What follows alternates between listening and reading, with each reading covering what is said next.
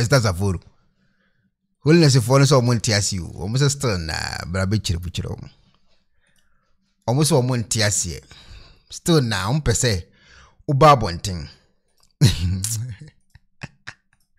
almost still na montiasi ma brabonten ebe chiro almost say oh sister mpa chaw ebiade a mehu ya me kan almost o me kan sa na mo ntwema ntene o message abedi me ho almost o message abedi me ho why holiness voice me mo asonte se until se obeba ba chirichiri ma kire wo ade crop potin a wo hunu ntia se sei no wa hye sa de we gigina ho no omo se bra be chiri wa me chiri ma omo ma ho nto ende ya na me kana kwade a kire minu aba no it holiness voice me fa sa message ma esther safaro ene eye the holiness team ni so I say and tonight we are in the spirit. We are in the spirit. Video be a mehunu kwa de masere same yewu. Akwa bi oso wono wo hye. Oso.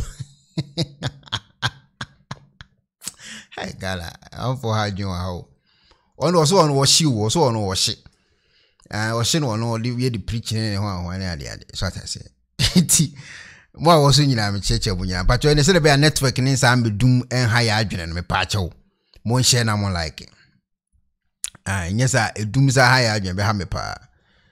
Eza na me brebruta. Zera bia embedum. Te se de no ekeja esi akwantifi ne ni ahan ye ho no. Na ensa mba me so no. Mesre wa for 1 minute pe. Ne fashe. Na asumye mbra. Ni timenye program na kama. Kwa ne program ni de anu wetin. There was here TV bia clear. Ni kwasi bibia etimi twasi. Enti Esther Safaro. Holiness for me musa se ade abiem na wo hunu. Enu nti se ya ye kase no. Wasan akotam eye akumakumu ahye. Omo se brabe kire mu kire omo. Enya me na make o me de se me nko holiness. We holiness for na asoma me. Awon me busa wo. Enti ade kropotin a wo hunu ntia. Wasa akotam we di ahye wona no. Brabe kire mu kire enkofo no. Ti ana bier ke mu no menya adwene. Bier ke serve wo hwe fi London. Mama wuli ana mo no menya adwene na. Abena sechiwa I was all this off. Ana mo no menya adwene. Sister Safaro mu yenja ne trasa. Inja ne trasa. Vivian Ezeni ana mo no menya adwene amule mo kase kwana ba.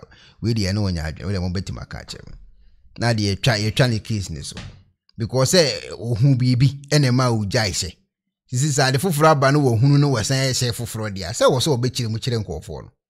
Na asumdwe ba Ghana ho. So atase. It is a money menya adwene abetuma wo kona ba we dia no nya adwene. Watase. Comfort Taylor. So only menya adwene wo kona ba we dia me no nya adwene.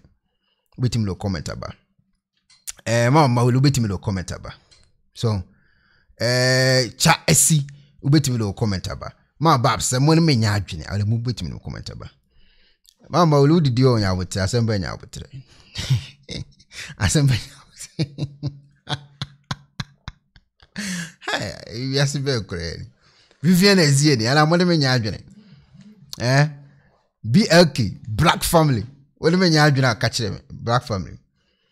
So what I say. Also, Oba. So BLK is one of my adjoining. So what I say. What do you adjoining? What do you adjoining? Cause who be and a baby calling some more moon shed trousers beam. More moon shampa boy, moo kune, kumakumane, sanomanuma. More mumbo muti. So what I say. Momu nyo monsanho.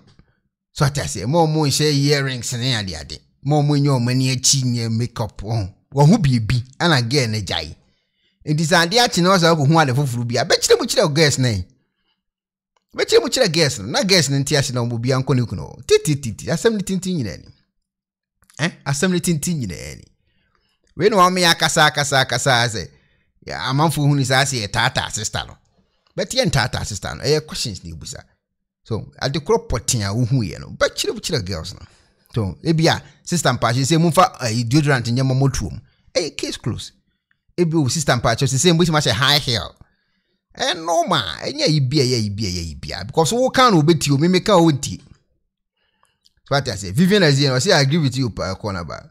medase inshira ba o se medase someone me ya adwene hands more connect medase someone me ya adwene to me say me ka omunti me say me bonsam me de me bonsam ti me ka omunti eti mu amunya abonsam fuyi no mo hu ade foforo mo beka na guess na te ase so say bia o se esther safaro say yebetima san akọ yekunu ho yebetima hye akumekumu no yebetima hye muku so na ye kama na mo amohwe wede ya abai na mo betima ahye gon tenten asi na mfreman nam waya ase a ho de wo wasam ami hwe me comment section uma bi also London we will follow our see and I'm found be follow me timisigas na me found be we will still follow our see is a good man of God am see you mate we dey mo masem me ho de na mada de ade chia ho de me madawu de akanyina mo masem ti me comment section de sa comment ne ba me found ho kora apu me found no banana I will still follow I will see is the genuine them me found ho wasem that is it inti esther safaro pacho de wo hunu no be chiri mu chire Ghana fo na eye onkofo na odi omo kọ heaven a ebia koka Ghana omusu no ye hwe kwan be fa so ama omo asan ba besna ko se utiye ye na wukunu enware ya na wabesne ko ukunu ho asumdwem se uti eye ye na ko na ukunu aware ya na obetoso by number 2 nso a na obeje wodia na ne ye hu kwan be fa so ma babs mo wo UK se mama mawuli wo Canada baby sa ya big dreams wo America yebetimi no makasa evenadu abu anso wo Europe wo yebetimi no makasa na omadie ekona banyina mu okuro no so na adu okuna nim kama na wa ko okunu ho titi hello ebusiafo so pesifita asracha odofo de and then na fa ho kodom unique laser whitening our toothpaste stronko a odi twitwi wo sen ema wo sen eye fita na eye fita no nso no na eyi enka bone bia ewo wo no mu bia any tea stain coffee stain smoking stain bia unique laser whitening product ebeyi ni nyina free so ama o kama de obaya ni say utu so na odi bi egu o brush do so na odi twitwi wo sen so nyina kama Uvia and who were num Jano were num sa into for unique laser whitening. I was 07999792330. Unique laser whitening or say Muni ses.